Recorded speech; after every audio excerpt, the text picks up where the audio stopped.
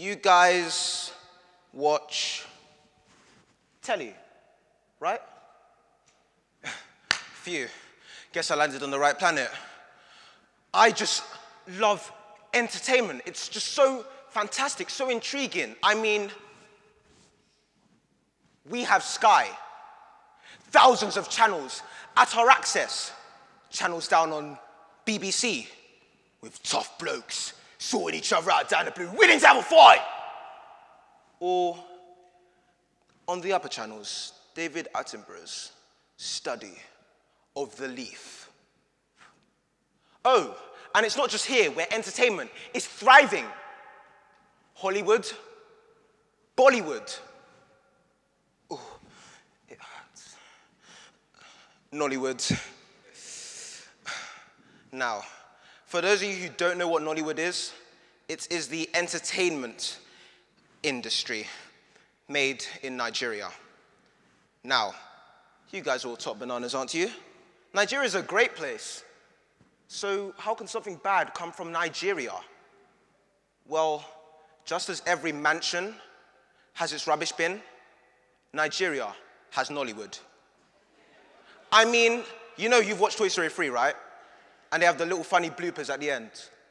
Nollywood make successfully 3 hours of bloopers that aren't even funny, and you guys sit down and watch it. Common example, Nollywood, Romeo and Juliet. Ha! Funke, what happened? He doesn't love me anymore. Oh, we all know where this is going. You know what? I should poison his food. Now, this silly woman poisons the food, tests the poisoned food, and dies. Her husband isn't smart either. He comes along, takes a spoon of jollof rice, eats it, and dies. For goodness sake, people, are we going to watch this for 3 hours, day in, day out, every day of our lives? Come on, people, come on.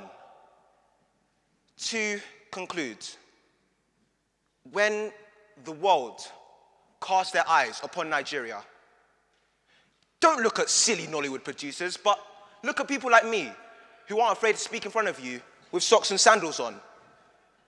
Think of the amazing football team that pushed their way through tough challenges and won the World Cup in 1966. Oh, was that England? Sorry, Wikipedia. But please, auntie, uncle, and you over there who I don't know, don't look at Nollywood. That's it for tonight's show. Thank you for listening.